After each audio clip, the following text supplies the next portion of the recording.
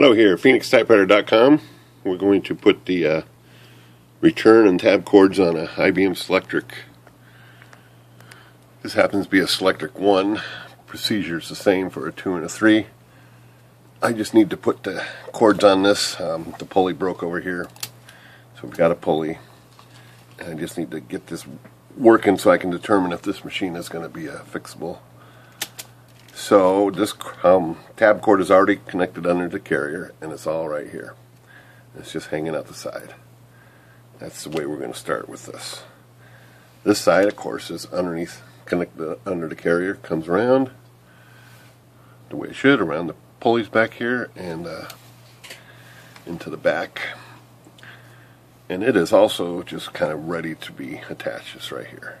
So it goes into the back of the spindle here, whatever you call this gear. Okay, so my procedure is a little different than IBM's procedure. Like I said, this machine is in the mainspring has no winds on it right now. Let me check something out here. Make sure this mainspring is in here proper, which it didn't look like it was.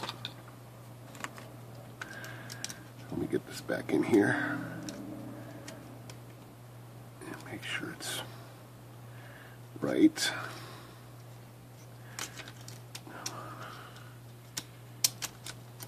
Yeah, it's being a little. Okay, it's right. And make sure this tab gets pushed in. Okay, so now it's really under no. We can turn the power, and nothing's going to happen. So we can turn the machine on, and there's going to be no action. But what we want to do is, my method is, I want to wind the spring to max right now. So let's turn it off, hit carriage return, and I'm going to run it, and it's going to engage the carriage return and start winding this pulley. It's going to wind it. Let me get some light down here.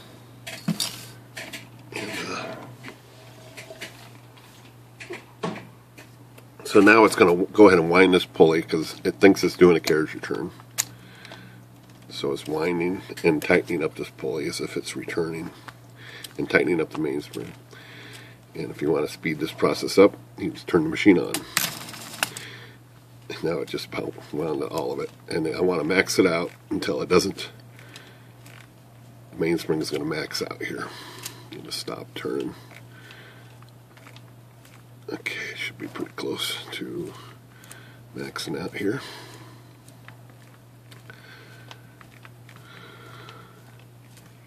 Just keep turning it, and eventually that spring is going to max out. There it is, right there. So now the spring is as tight as it gets. Okay, now I'm going to release the carriage return, and I'm going to hold this pulley from turning back because it wants to spin back. Okay, so I'm going to now back it off about 7 turns. Pulley wraps up about 4. I'm going to go 7 back. So we can look at this right here. 1, 2, 3, 4, 5, 6, 7. Okay, now I want to attach my pulley, or my cord here. So let's see. In here, there's a slot right there. So I'm going to attach this, and you'll see what trick this does. Okay, so let's. Oops. Get this attached, which is always a little tricky, but.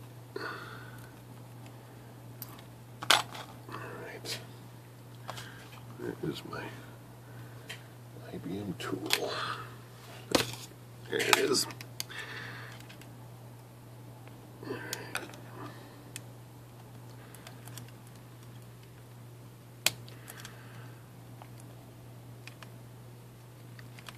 Okay, almost attached. Okay, so now I'm going to engage the carriage return again. So go up here, hit return. I'm going to hold this pulley steady while the carriage return engages all the way. And let's see if I can get some more light in here. So I'm engaging the carriage return. I got to hold this, and now it's engaging and turning, and it's going to tighten up this rope. And let's go ahead and guide it as it's turning with these hemostats. So I'm just going to guide this into the grooves where it should be, and pretty quick here it's going to tighten up. Okay, so now it's in the carriage return mode, and I'm turning the hand clutch, and it's going to do a carriage return basically. It's going to pull this over. So let's start moving it. There it goes. We want to move this almost to the margin. Let's go. You can turn the machine around. That's wrapping perfectly down here now. So that cord is wrapping up the way it should. That's just wrapping up right like it should.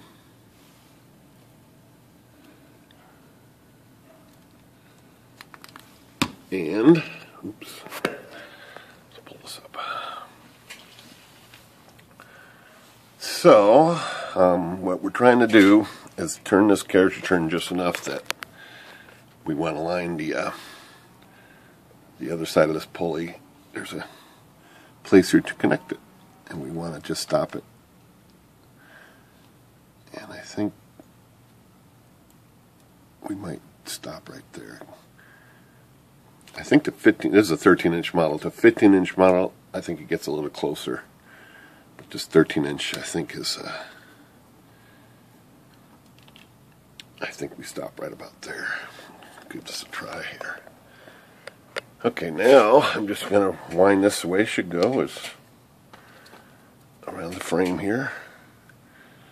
Like it's going to go on the pulley. Looks like both these tips were broken off. The back one was the same way. Well, maybe that's just the old Selectric 1. Selectric 2s have a little tab here, but I thought it was broken. It might be a Selectric 1. It doesn't look broken. It looks like it's just designed. Don't do too many Selectric 1s anymore. Alright, let's bring this through. Get it through here. And we're going to lay it down. This is a little bit of the tricky part. Get some light in here, possibly. Okay, what we need to do now is attach it to this hub, or this pulley. And it goes, it's going to want to go, it's got to wrap, we got to get some wraps on it, so it's got to go underneath. Take this out of the way temporarily.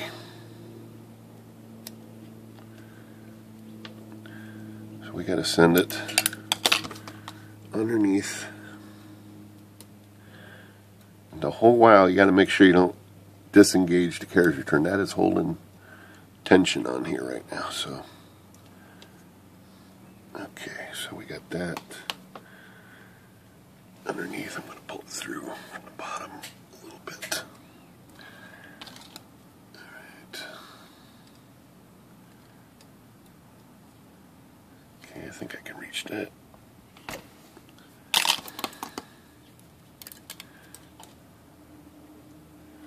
Okay, so this is coming around. It's got basically got one wrap on it. And let me see if that's about where it belongs. Might have to go 2 wraps on this. Okay, there's one wrap, and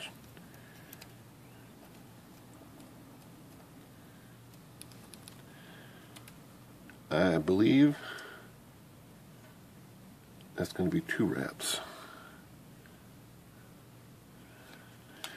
Okay, I'm going to go ahead and try something. I'm going to go ahead and try to keep returning this and see if I can get this to come around and one more turn without disengaging against the margin here.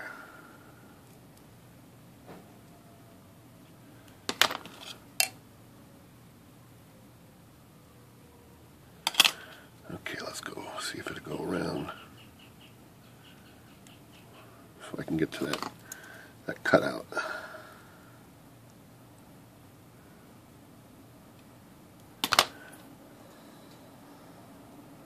It's just about to disengage the carriage turn over here. There's the cutout right here.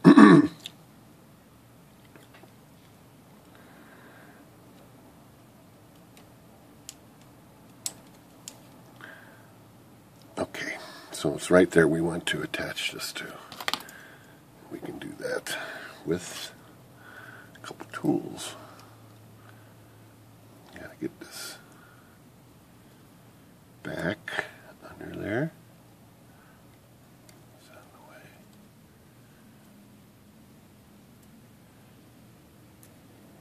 Alright.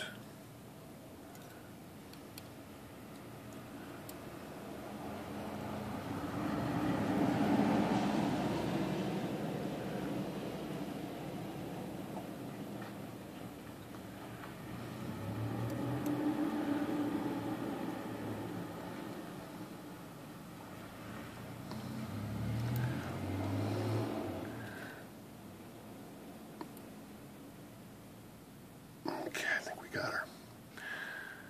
Now we can just kind of, I'm going to pull this and we're going to make sure this gets around the pulley proper. Okay, so we got some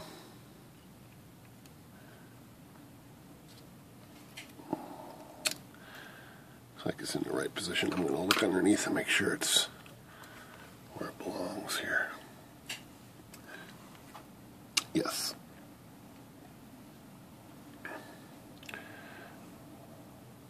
Okay. So now that's in there.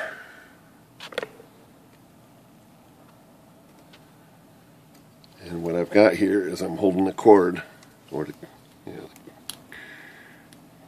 right here, and we've got to get the pulley, around the pulley now. And we can pull this pretty tight. So here we go. We're going to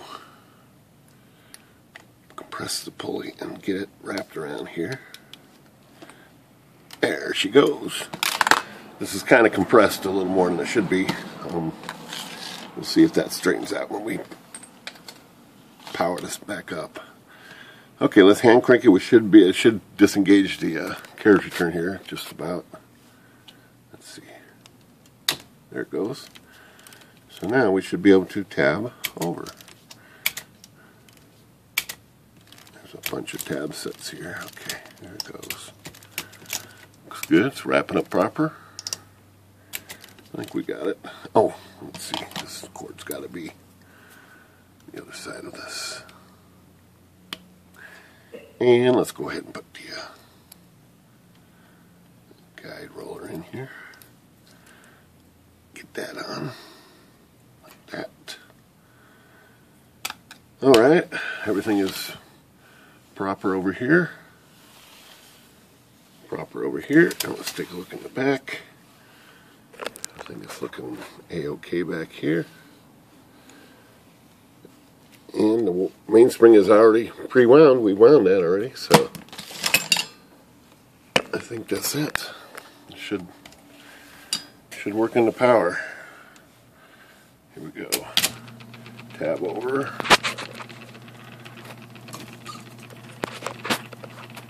Okay, tab over. It's a little tight. We'll clear all the tabs here.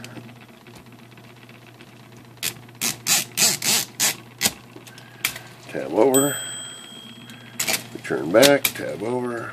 It's a little, no, it's just dirty. The machine is just dirty, dirty, dirty.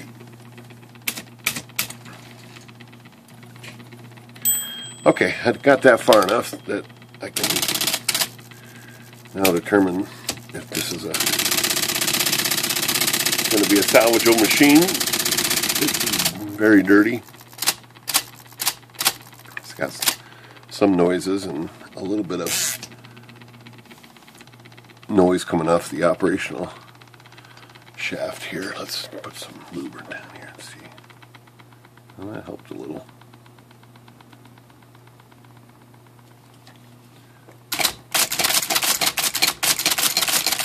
Okay, that is the Phoenix Typewriter way of putting on a drawband, return band, and a tab cord. Yeah, it's getting better. Some lubrication on here and probably start moving properly. And look at that. The pulley went right about into place here. You want about a screwdriver blade to go in there. And that's about right. And you want it to wiggle, you know, when you hit return. What you know, everything's about right. There's a little line on these pulleys right here. That's like your adjustment line, and it's good. Alright, that's how you put the tab or return cords on a Selectric. And shine a light down here. So that's what we did. We got them on this hub, and that hub down there. And everything is in order. Alright. This is PhoenixTypewriter.com.